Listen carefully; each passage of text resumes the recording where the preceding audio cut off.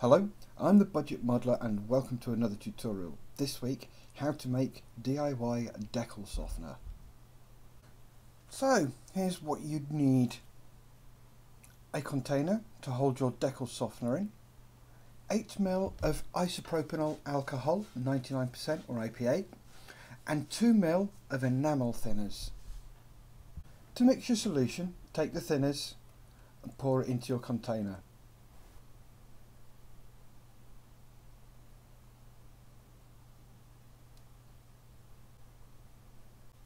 Once you've done that, then add the IPA.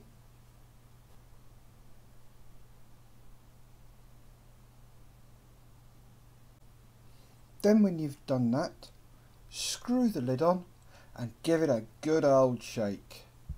Did you really think I was going to leave it there? No, it's only 55 seconds long so far. So what I'm going to do is I am going to do some testing. Now for the testing. I'm using Microset for both decals. My own solution is on the left, Microsol on the right, a pair of tweezers, 2 large decals from my 1/24 Mozzie build. This is my wax heater. This keeps the water warm for my decals. I will also be using cotton buds and brushes.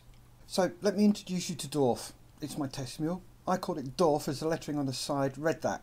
Also, I know somebody whose nickname is Dorf.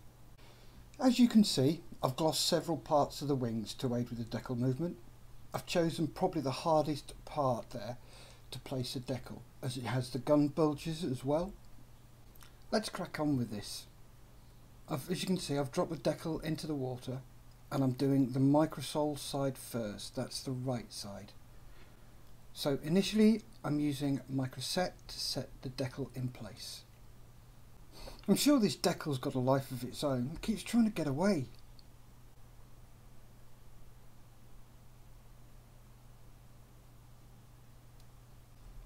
Here I'm placing the decal in the most awkwardest place I could find.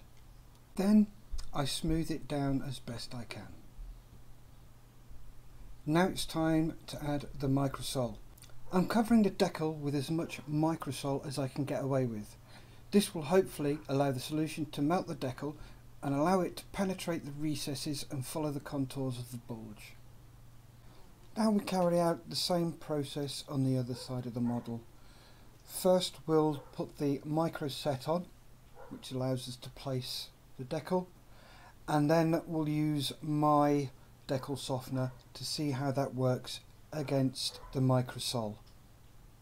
Here I'm adding single drops of the solution, as it's very strong. A word of caution here, do not go any higher than 20% of thinners, as it will wreck your decals.